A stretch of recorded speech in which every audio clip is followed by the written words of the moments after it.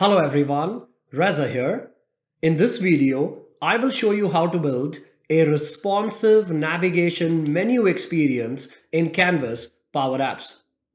The same navigation control will work as a top nav in a mobile device experience and will work as a left navigation in a tablet or a browser experience.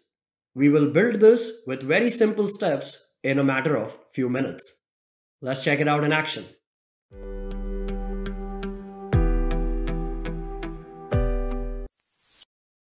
Let's begin with creating a responsive Power App.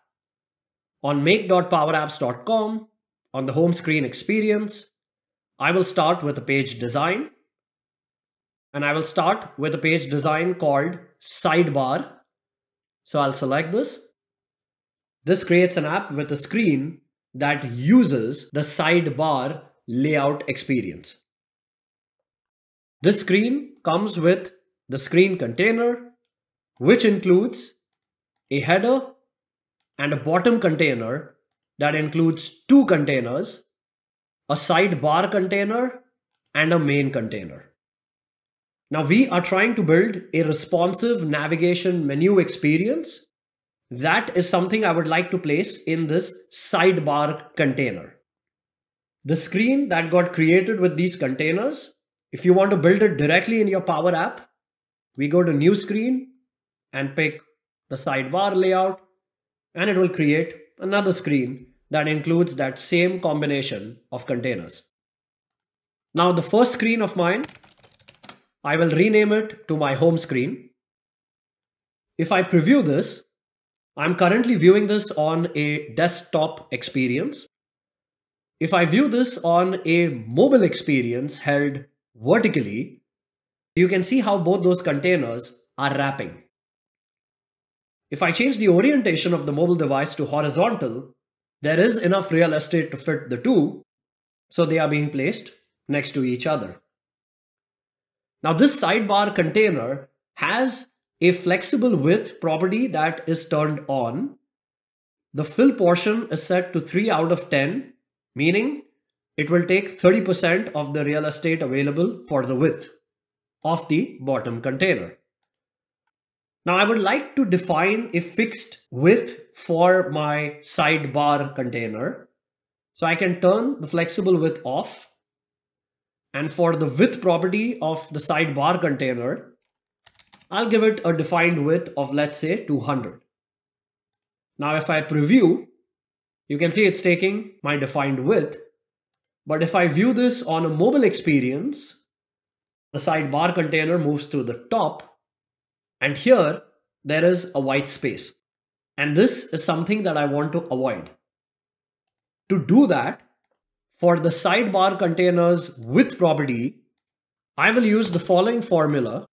If the name of my screen, which is called home screen in my case, dot size, the size property gives out a numerical value depending upon the type of the device. For a mobile device held vertically, the screen size property will result in a number 1. So I want to check to see if the screen size is equal to 1. If yes, then you set the width of the sidebar container as parent.width, else you set the width to the fixed width of 200. Now if I preview, if I go to a mobile device held vertically, you can see how the sidebar container takes the full width. The height here is a lot. It's taking 50% of the real estate. The sidebar container has a property called alignment in container. By default, it's set to align in container.stretch. Let's change this as well based on the size of the screen. If home screen.size is equal to 1, then you use align in container dot start, else you use align in container dot stretch. And the sidebar container has a property called height. It's set to 200. I will change this to, let's say, 75. Now if I preview, you can see how it's taking the height 75 and the alignment is at the start. If I change the orientation, there's enough real estate to fit the two, takes the defined width. Back to mobile device held vertically. Notice there is a white space here. For the main container, there is a property called minimum height. Let's change this to parent.height. Let's preview. There we go. This is my sidebar container. This is my main container. Let's change the orientation. The sidebar sits on the left. Main container sits on the right. Next, let's go ahead and build our navigation menu control. And for that, I will leverage a modern control. To enable modern controls, we'll go to the three ellipses, settings. Under general, we have modern controls and themes. I'll go ahead and turn this on. If I look at the insert tab, now we have modern controls as well. In the header container, let's go ahead and insert the modern header control. And in the sidebar container is where I will go and insert the tab list control, which is generally available. I will set alignment in container to stretch and flexible height to on. Minimum width, the property is called layout min width. I will set this to parent dot width. The tab list control has a property called alignment. Currently it's horizontal, so the items are being stacked horizontally. I can change this to vertical so we can see how the items are being stacked vertically. And alignment is the property that I would like to change depending upon the size of my screen. If my screen.size is equal to 1, then tab list.alignment should be horizontal, else vertical.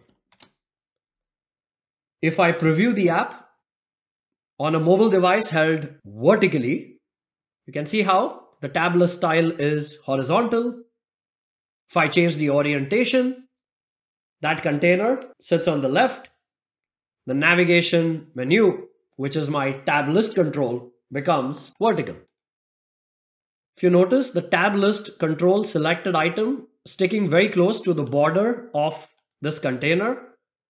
So what we can do for the sidebar container is give it some padding. I'll give it a left padding of 5. I'll also give it a right padding of 5. And for the tab list controls, layout min width property, I will use parent.width minus 10. So now we can see that the selected item is highlighted very clearly and there is some padding from the left hand side. Now all we have to do is set the items for the tab list control. Currently, it's hard-coded to this array. Let's change this. The value for the items property, I would like to set it as a global variable. On the app object, we have a new feature which is generally available called formulas. This is where we can create something known as named formulas. So I'll go ahead and create my menu data right here. I'll say menu data is equal to, I'll create an array.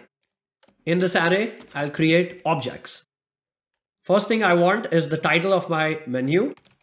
So I'll call this menu title, home, comma. I'll create another property in this object called go to screen. Meaning which screen should it navigate to if that menu item is selected. I'll give the context of my home screen. I'll put a semicolon at the end. That completes my named formula called menu data. I'll select my tab list and set the items property to that named formula, which is menu data. For the tab list, we have the fields property. I'll go to edit, add field, and choose the field that we would like to display here. I'll pick menu title, add. So it shows the name of my menu title. Now the tab list has a property called onSelect. When an item in this is selected, I would like to navigate the user to that specific screen. Self.selected dot the property go to screen. And the tab list has a property called default selected items. This I will use the function lookup in my menu data named formula, where the go to screen is equal to app.activeScreen. App.activeScreen gives me the current screen that is active in the app. That completes my setup. Now this home screen is currently like my template screen. So if I need to create other screens in my app, I can simply duplicate the screen and start building my other screens. For example, this is my task screen.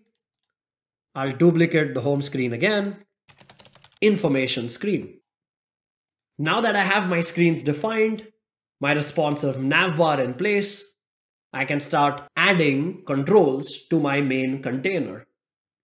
Our focus though is on the responsive navbar. The data for that is coming from the named formula. Currently it has an entry for one item, my home screen.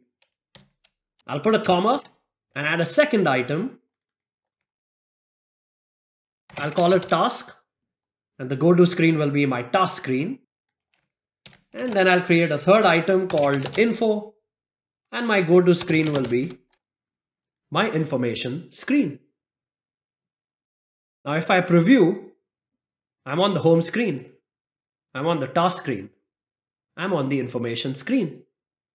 You can see how I'm navigating through my different screens. Let's change the orientation. Now it's a left navigation experience.